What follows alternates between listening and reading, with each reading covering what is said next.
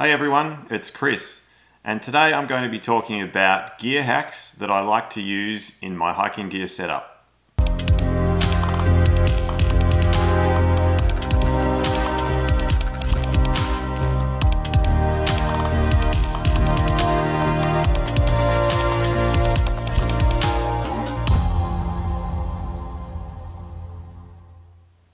Okay, so earlier this year, one of my YouTube mates, Jake, posted a video on his channel about some of the gear hacks that he uses for his hiking gear, and he prompted others to also talk about some of their own gear hacks. And I'd been meaning to make this video for a little while. A couple of months ago, I was on a road trip in New South Wales, and Jake and I actually had the chance to meet in person, which was really cool. And it just prompted me to just finally get this video done. So here it is, talking about a few of the gear hacks that I like to use in my own hiking gear setup. So gear hack number one for me relates to my air pillow. I've talked previously about how this is a luxury item that I take with me on hikes. You don't necessarily have to have a pillow, but I just like to have this. I've said previously how it only takes up a little bit of space in my pack. It's very compact and doesn't weigh very much.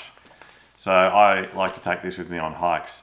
Now the only thing with it is that the fabric on this is okay, but it's not the most comfortable to sleep on.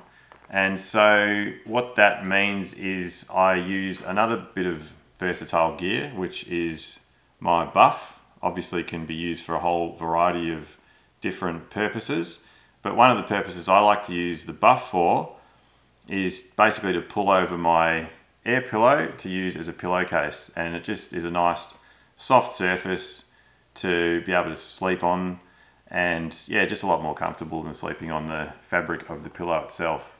So that's gear hack number one. Gear hack number two relates to a couple of different types of tape that I carry with me on hikes and how I like to carry those. So the first of those is for what I use for blister treatment on my feet, and that is Leukotape. Now I choose to use Leukotape basically because once this stuff is stuck on, it is really firm and won't move around. I previously used Moleskin a few times and it just basically just slid off as soon as my feet started to get a bit sweaty. So this stuff works really well. Now obviously I don't want to carry around a whole roll of it like that, and so what I do is in my first aid kit I have a little pen and a few sheets of notepad that I carry around in the first aid kit, and that's really just if I needed to take notes, if I wasn't able to take notes on my phone for any reason.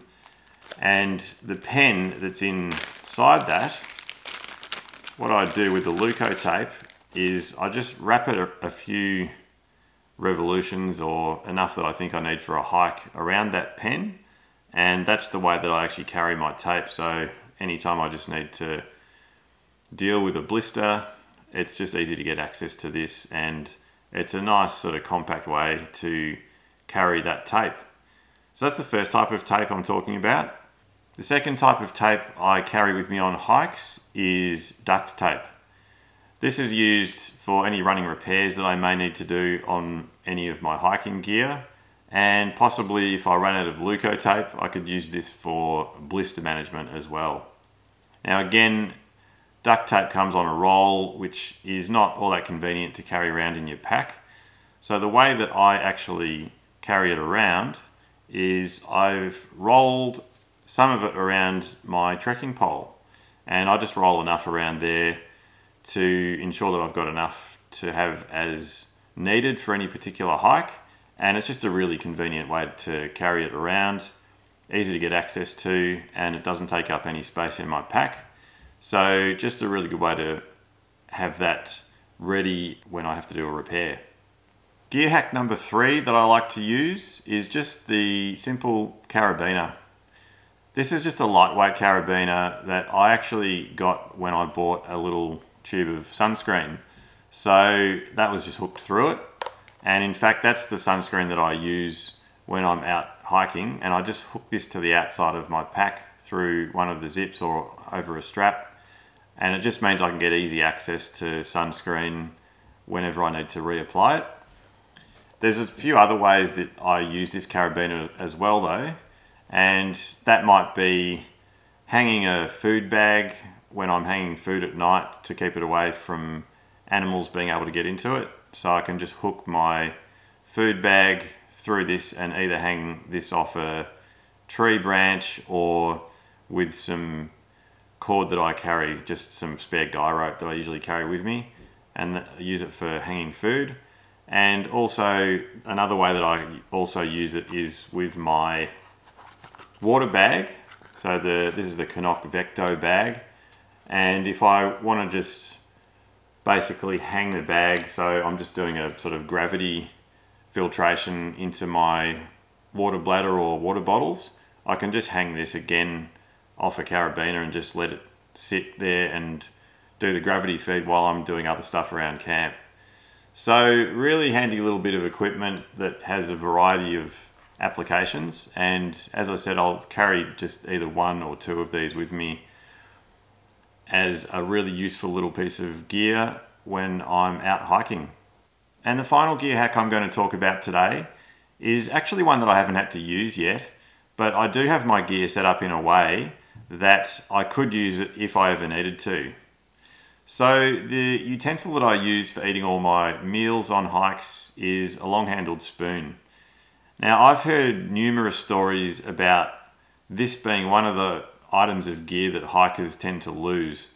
And I thought, well, if that ever happens to me, I want to have some sort of a backup plan to be able to use something else if I didn't have my spoon available for eating. Now what I do on hikes with whichever tent I decide to take is I always pack a couple of extra pegs than the maximum number that I'm going to need. So for example, my Z-Packs Ultraplex tent needs a maximum of 10 pegs, so I'll always pack 12 with me. Now that's obviously if I'm going to lose potentially one or two, I've got spares that I can use there. The other purpose, of course, that I've come up with is to take a couple of those spares also in the event that I may lose my spoon, and I've got a couple of these that I can use as something to eat with.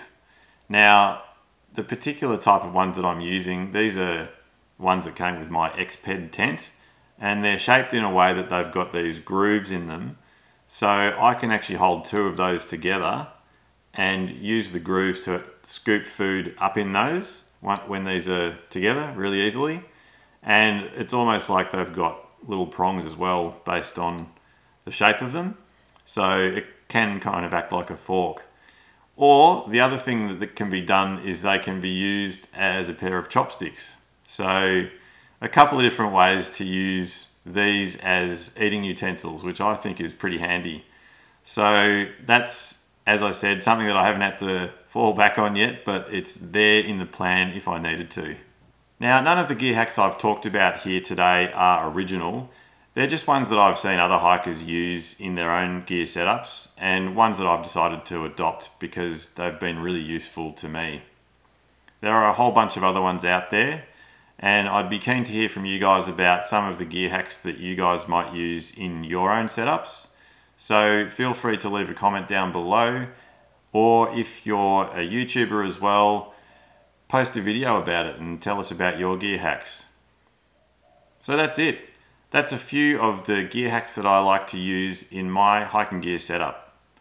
If you found this video helpful, don't forget to give it a like.